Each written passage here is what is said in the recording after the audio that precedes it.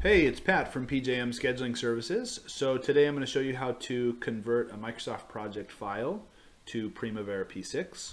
So if you open up your Microsoft project file, say it looks something like this, and first thing that you're going to want to do is delete all of the empty rows. So when you do the conversion, it does not like empty rows, and so it assumes that the schedule has ended at that blank row. So let's go ahead and delete those so that you have a continuous line of activities all the way down to the very end of the schedule.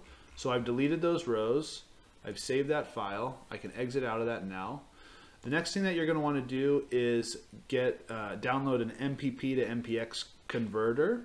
So, I just go to my search engine, type in MPP to MPX converter.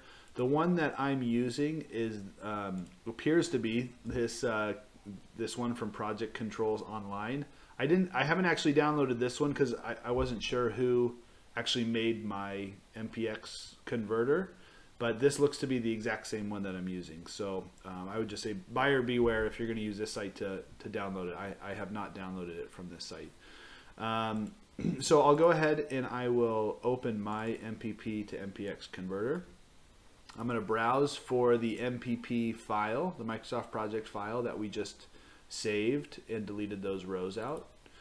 Make sure that your file path location isn't really long. If your project file is in a bunch of different folders and your file path location is really long, you'll probably get an error message because I think there's a maximum number of characters that you can have in your file path location. So maybe just put it on your desktop to begin with to see if it works. So I've uploaded that. Let's go ahead and start the conversion process. So this will take just a second to do. All right, so the process is complete. Let's go ahead and press OK. And now I can close that out.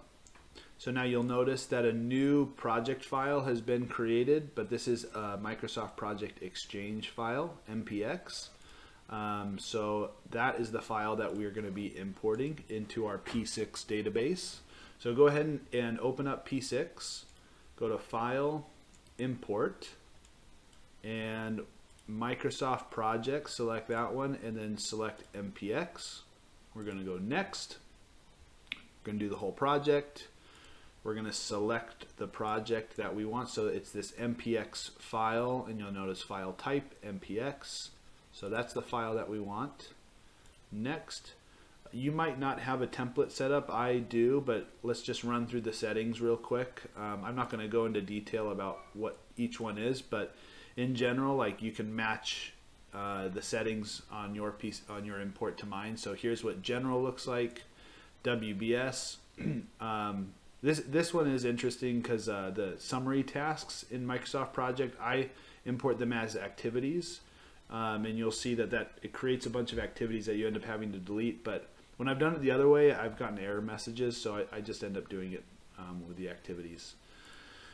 Here's what the activity tab looks like. I don't do the Microsoft Project fixed costs as expenses, and then I create a user-defined field to import the activity IDs to, because oftentimes I'll create my own activity IDs once I get it imported instead of having just the row number. I create an intelligent ID system. So just create maybe a user-defined field that you can import the row numbers to, so you can reference them later on. Resources, here's what that looks like. Notebooks, none, and custom mapping. I don't do any custom mapping. So go ahead and click OK. We'll go next, and then we'll finish that import process. So that was done successfully. Let's go ahead and open that. And now that it's opened, so everything came over into P6. Like I had mentioned, some of the summary bars that were in Microsoft Project came in as individual activities. So this CMU block, this electrical, these were all summary bars in Microsoft Project. So you might have to go through and clean up some items. So I would just go through and like delete these items that came in as summary tasks as part of my cleanup process. So it's not a perfect clean conversion, but it'll at least get your activities and your WBS and everything into P6, and then you can work on cleaning it up a little bit once it's over into P6. So yeah, if you have any questions or comments, leave them below.